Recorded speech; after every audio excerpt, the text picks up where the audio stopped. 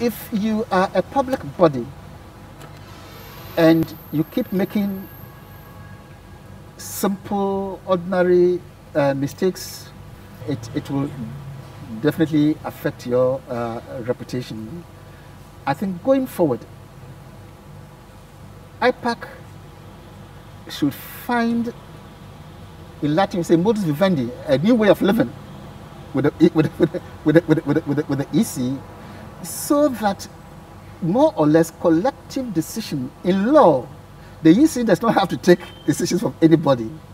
but Ipac is a convenient mechanism for arriving at a consensus. And I think this consensus role of Ipac should be strengthened in such a way that many of the disputes